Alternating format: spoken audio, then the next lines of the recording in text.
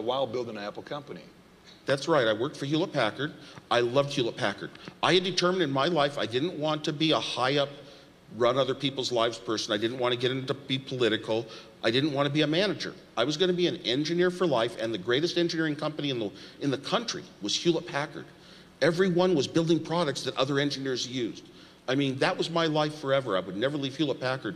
So I made sure when we came up with the Apple computers and Steve suggested starting a company, I tried to talk Hewlett-Packard into doing it. 5 times they turned me down. 5 times they turned me down? 5 times.